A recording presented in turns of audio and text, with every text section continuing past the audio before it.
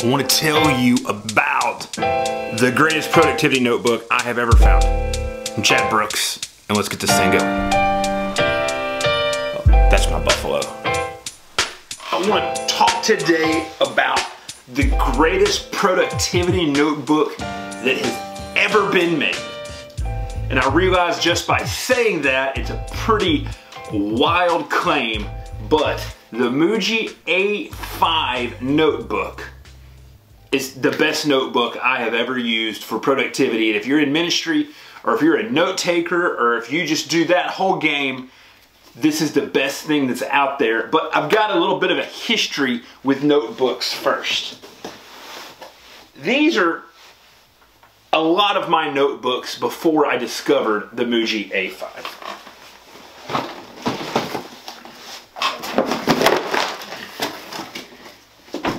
And in here are all the ones that people have tried so many times before. You've got your classic Moleskine or Moleskine. I'm sorry, there's a frou-frou way people say it. I just say Moleskine because that's just crazy complicated. I did cheap notebooks. Those were okay. More Moleskine, you see, and I got the point. I was tabbing this. I was trying to keep up with things. That's a really old one. I have tons of these things, and they're falling apart, and they're labeled. This is a Piccadilly, so this was like the fake Moleskine. I had the Cahiers, the Kahars. It's a complicated way to say something, but it's a notebook. And they're all over the place. I've got tons of these things. I had to try the little ones. I did the whole, here's one right here. I did the whole why do all these notebooks have complicated names? I did that. Those were better. The paper was good. And when I was in my fountain pen phase, I really appreciated them. But you see, I've just got, just tons of these things. But what happened was, the black notebook, this notebook, it was a little bit too big for me.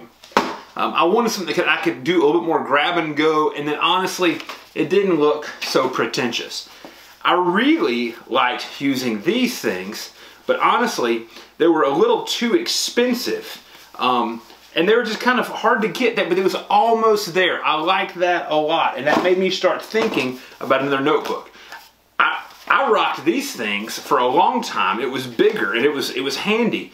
That was there, so I went through several. I did the black version of them, several revisions of that, and you can see I always like to kind of customize and write stuff on them. I mean, these were super helpful. These, again, especially when I was in grad school, though.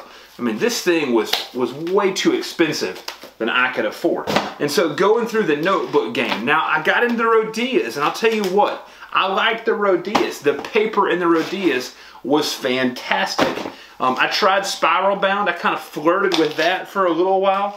I even had some other fancy one in a leather binder, that kind of a thing.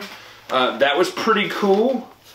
But I was searching and searching and searching until one day I was reading an article on a life hacker, and it was about how Ira Glass worked. And he mentioned, and I'll link the article below, he mentioned this Muji A5. Now, I'd heard the Muji name before because I was a fountain pen nerd and a paper nerd.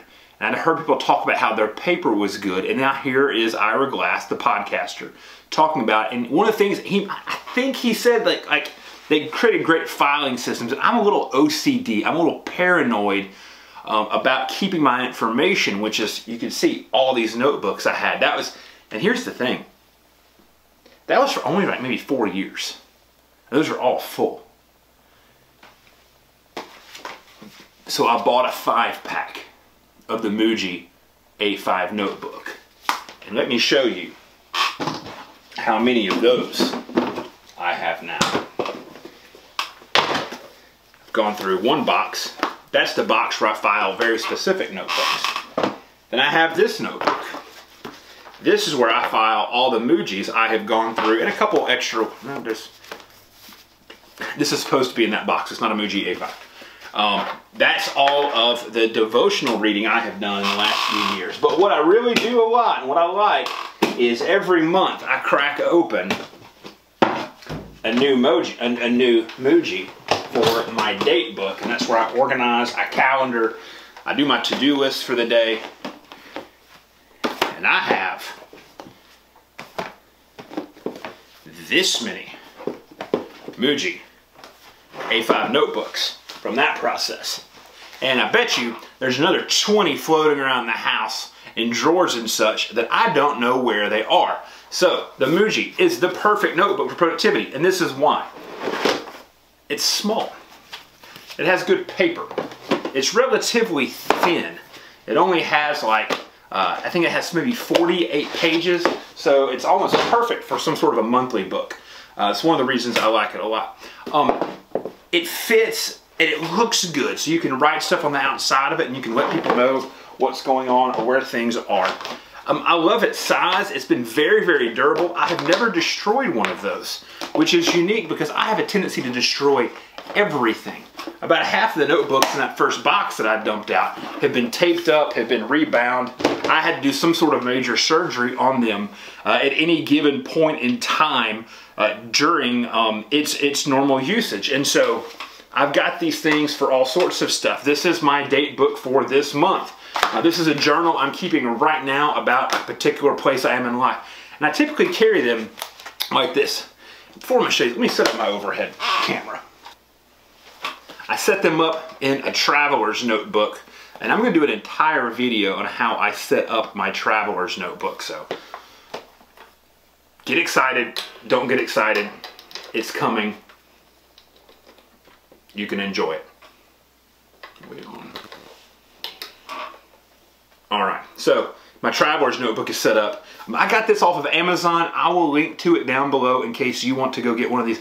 But I can hold 4 Mujis in this thing pretty well. And I've actually gotten 5 in here before, but it made writing a little bit difficult. But what I run in my traveler's notebook every single month, I've got my devotional notebook that I'm running through. I've got, here's March's day book. I've had some health concerns this month. I've been at home a lot. I'm wearing sweatpants right now. So my April book has just been loose and rock and rolling that way. I've got a miscellaneous notebook, which I find pretty helpful. And then I've got a random scripture notebook, which I use for a couple of other projects. And so that's what I have in this traveler's notebook. But let me just let me pull you through one of these things. Turn into a blank page here. So these things they're kind of thin. You see that? They're there. The paper, though, is fantastic. It allows you to lay things out exactly how you want. And as cheap as these things are, if you're obsessed with any sort of cataloging, or if you're obsessed with just different notebooks for different things, the Muji is going to be a game changer for you. Now here's the thing, I think you need to order a 5-pack of these. You need to think about your own system. And I'm gonna tell you that because the 5-pack is dirt cheap on Amazon. It's like $8.95 maybe. You can't go wrong with this system here. The fact that you can find a pretty cheap, like this is like maybe a $30 traveler's notebook. You could set up a rig to run like that, and you could get into this. I mean, you're gonna pay more than 40 bucks on Etsy for a traveler's journal for an A5. This is the notebook. Now, this sounds kind of crazy. This sounds really fast-paced, and it might be because I'm tired of people asking me questions about what notebook I'm going to use. So I wanted to share it with you. So if you like this video, like, comment, and share. I'd love for you to subscribe. I love to come on here on YouTube and I share tips, I share tricks, I talk about productivity and ministry, and also just talk about life. So thanks so much. I'm Chad Brooks. It's been cool to hang out with you, and I hope you have a fantastic rest of your day.